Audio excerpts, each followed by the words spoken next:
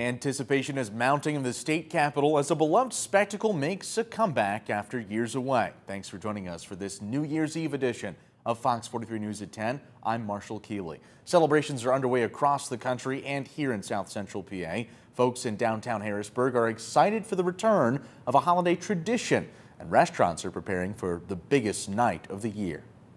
Signs of the season are all around at Arooga's Grill House and Sports Bar on 2nd Street in Harrisburg. Employees put the final touches on the decorations and loaded up the grill, anticipating a New Year's Eve celebration for the ages. We have a ton of nice drink and food specials, and we're looking forward to a lot of people coming out and enjoying the entertainment that we're offering. Excitement for the new year is heightened in Harrisburg as the annual strawberry drop returns to the downtown for the first time since it welcomed the year 2020. With the normal festivities ready to go, Arooga's is serving up food inside and out, slinging delicious hot dishes well into New Year's Day. Harrisburg is back.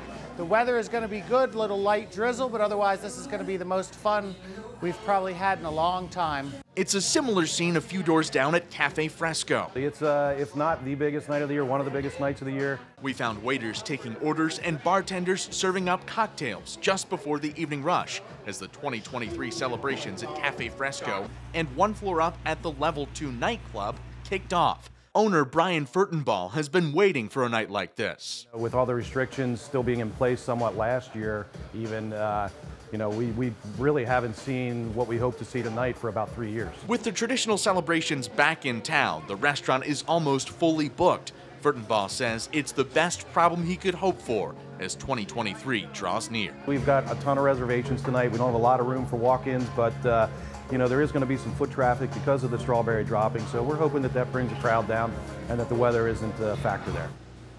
Several businesses downtown are offering extended hours tonight as the party continues into the morning.